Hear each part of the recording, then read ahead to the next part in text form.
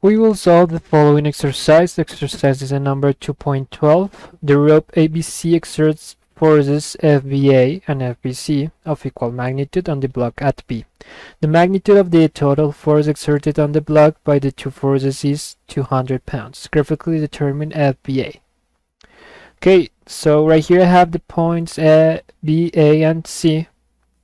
Right here I have C, right here I have A, and right here I have B. They're telling me that there is two forces that are exerted on the point on the block at B, and they are giving me the magnitude of the summatory of these two, and they are asking for me to find the value of FBA. Alright, so I'm gonna create, or first I wanna explain what is happening here. For when I have, for example, three vectors, I don't know, like these ones, and I want to create the summatory of them, graphically speaking, what I have to do is to comply one requirement, okay? And that requirement that I have to meet is that I have to construct a resultant vector. So I have to move one of the vectors, as I just did, touching tail with head with one of the other two vectors in this case. And the same goes for this one, tail with head. And the result will be the connection between these 2 points. But this vector, this resultant vector, is going to be generated the other way around. The tail must be touching the tail and the head. Alright, if I would have something like this, another vector, then I would just do the same thing. The answer will be this one. Remember that the order of the vectors is not important. The answer will be the same. Right? For example, if I want to create something like this, the answer will be the same. I just have to meet the requirement that I just set, right? And in this case, the result will be this one. So if they are telling me that the summatory between FBC, which is this one, and FBA, which is this one, is equal to 200, well, that means that this vector has a magnitude of 200. In this case, pounds, but I don't really care about the unit system right now. So right here I have FBA, and right here I have FBC. So what's left is to write down the information that I have right here. They're telling me that I have an angle of 20 degrees with respect of our horizontal line for when I talk about the FBC vector, right? So right here I have 20 degrees. And I just have to find these two. But there is also one statement that is pretty important, and is that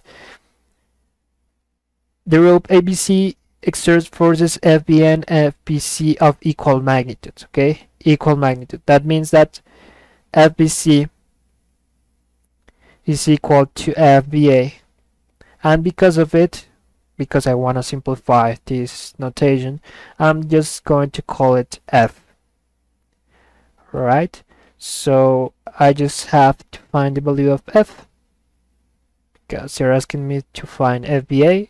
FBA is equal to FBC, and I say that this is equal to F, right? So what I have to do is to start creating, or at least to find one of the angles. So what I'm going to do is to create a vertical line. Imagine that this is vertical, and right here I have a 90-degree angle. So this angle right here is going to be equal to 90 minus 20, right? So this is equal to 70 degrees. Once I have this value, I can say that this angle is exactly the same, right? So I have this angle, which is 70. So as you can see, I have one angle, one magnitude, and I need to know these two values. So I cannot start using trigonometrical identities like cosine or sine, because remember that for you to use that kind of equations, you have to have a 90-degree angle within the triangle. Alright, so you can start using, for example, the sine, because the sine of a respective angle, in this case, this is just an example, theta, is going to depend of one of the cathetus divided by the hypotenuse. Alright, so since I don't know if I have maybe right here or right here a 90 degrees angle, then I have to start using either the sine's law or the cosine's law. Alright, I already know that I have to use the cosine's law because I just have one magnitude and one angle. Although, let's imagine that I don't know that, right? So, for example, I'm gonna start using the cosine's law. So, for you, when you want to create the cosine's law, the sine's law, sorry, you have to take into account equivalence. The equivalence is between the magnitude and the opposite angle of that magnitude. Alright, right here I have the magnitude, and the opposite side, the opposite angle would be 70. This is going to be equal to f divided by this angle. In this case, I'm going to take into account this f, and I'm going to call, for example, this angle alpha and this angle beta. Alright, so since I'm talking about this magnitude, then I have to take into account this angle. So that would be the sine of 20 plus alpha, and this is going to be equal to, now I'm taking into account this magnitude and this angle, the opposite one, the sine of beta. Alright, so as you can see right here, I have one equation. Well, actually I have like two equations right here, 1 and 2, but right here I have 1, 2 and 3 incognitas, three unknowns. Alright, so what I can do is that I have to either get another equation for me to solve these angles, or I can discard this sine's law. Alright, and I'm gonna use the cosine's law.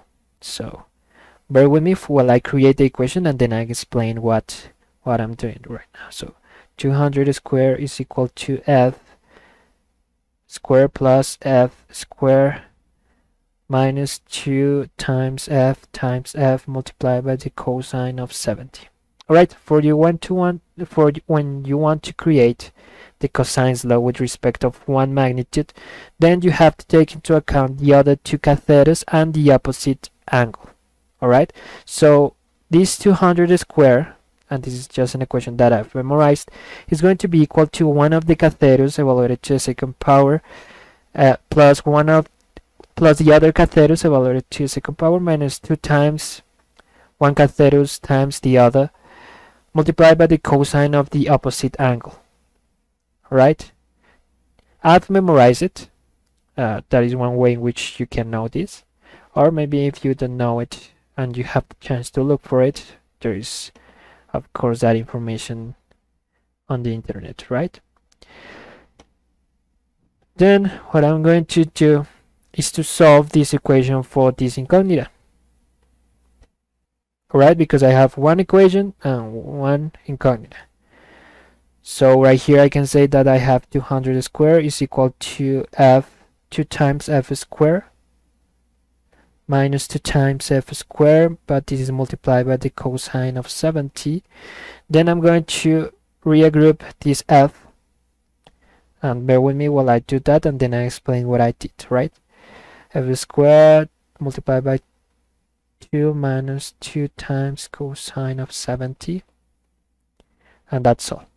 So as you can see, I have take out these two f's outside of this subtraction, and then as you can see, if I multiply f squared by these two, I have this, and if I multiply this by this, I have this.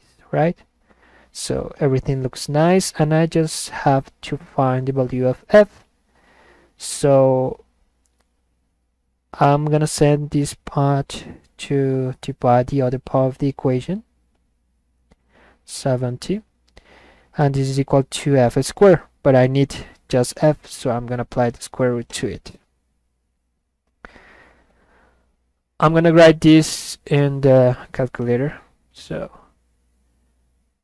bear with me. Square root of 200 squared divided by 2 minus 2 cosine, I have to make sure that I'm using degrees, of 70. And as you can see right here, this is equal to 174.3446. This is pounds.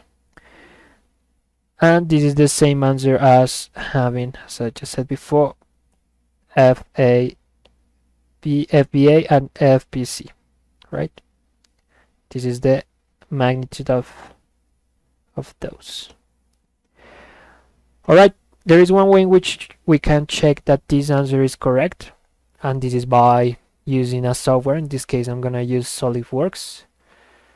So bear with me. I do not have any tutorials of this tool within the channel. I just have tutorials about CATIA 5, but this is a tool that could be compared to CATIA 5, right?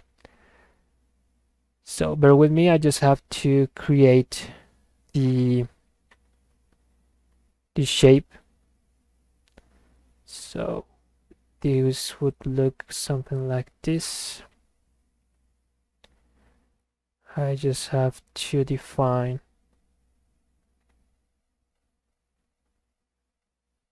this is not the one that I need, but it's this one, and I'm going to create a line right here, 200. That is for construction purposes, and I'm going to say that right here I have an angle of 20 degrees.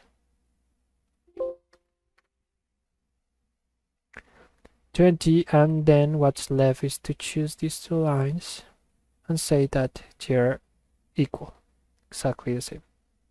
All right, as you can see, everything is defined since everything is in color black, so that means that I cannot move actually anything,